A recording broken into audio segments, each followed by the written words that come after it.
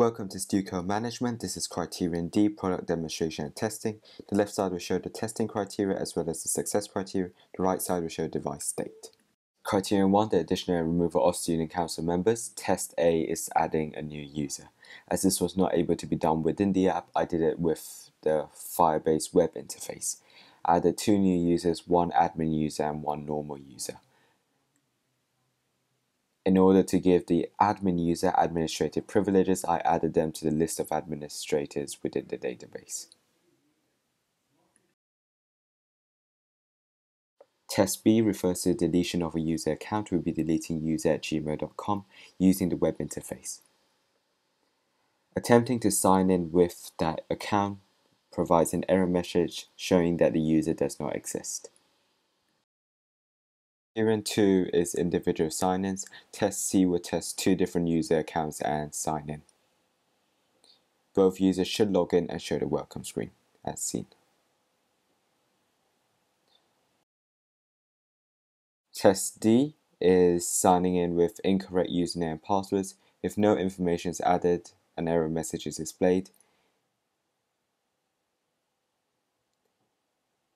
If the password length is too short, an error message is also displayed. If the credentials are wrong, an error message is displayed. Criteria 3 is about being able to sign in on multiple devices. If a user enters in a username and password on 2 separate devices, both devices log in and display relevant user details. Criterion 4 is about syncing information across devices. If a notice is added on one device, it should display on the other device as well. Criterion 5, 6, and 7 shows the functionality of the product list. Products can be showed in the list and also added. New products can be added. Once a product is added together with its quantity and price, it is immediately added to the stock list. The product information can be updated with changes to product name, changes to quantity, and changes to price, all immediately reflected in the database. The product can also be deleted and removed from the database. Criterion 8 is about the checkout system. Clicking on the checkout tab shows the user a grid view of the products as well as a checkout area for items that are currently in the basket. When a card is clicked upon, it is added to the basket. Clicking the floating action button would check out the items and display the total as well as a QR code to allow for payment. Clicking paid will remove all items in the basket and also remove the original stock quantity. Items can also be added to the basket and cancelled by using the cancel button. This will mean there's no change in the stock. Criterion 9 and 10 refer to the finance part of the app. The financing section shows the total profit, total income, and total expenditure, as well as breaking it down into category by category in showing profit, income, and expenditure for each individual category. A graph is also shown for both income and expenditure, showing the breakdown by category.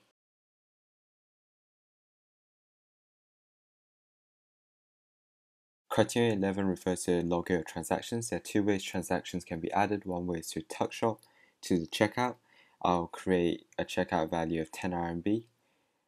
Once this is paid, it is automatically added to the inflow list under the tuckshop category as shown on the top of the screen. It records the current time corresponding to when the transaction was added. The second way to add a transaction is to do it manually. We will demonstrate this in the charity category. An new transaction should update the graph as well as the category profit.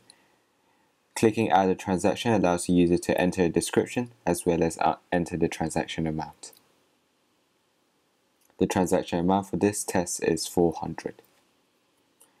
Adding it immediately adds it to the database and also updates the current category profit and the pie chart with the new inflow.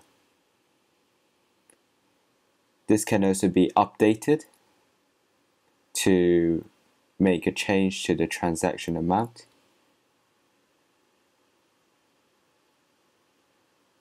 This change is immediately reflected within the category profit as well as the total inflows and in the pie chart.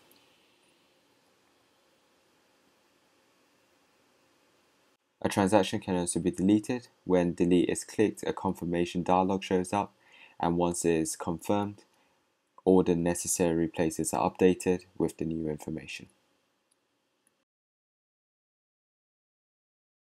Test UMV refer to differences between administrator level and normal level users. If signing in with a user account, there should be a difference in UI and the user is not able to see add buttons for notices and products and manual transactions. However, the user is still able to carry out tuckshop transactions, and these will still be logged in the database as normal.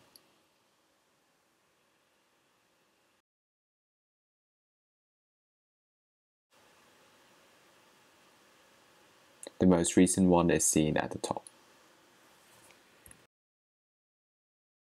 This is the end of Criterion D for StuCo Management. Thank you.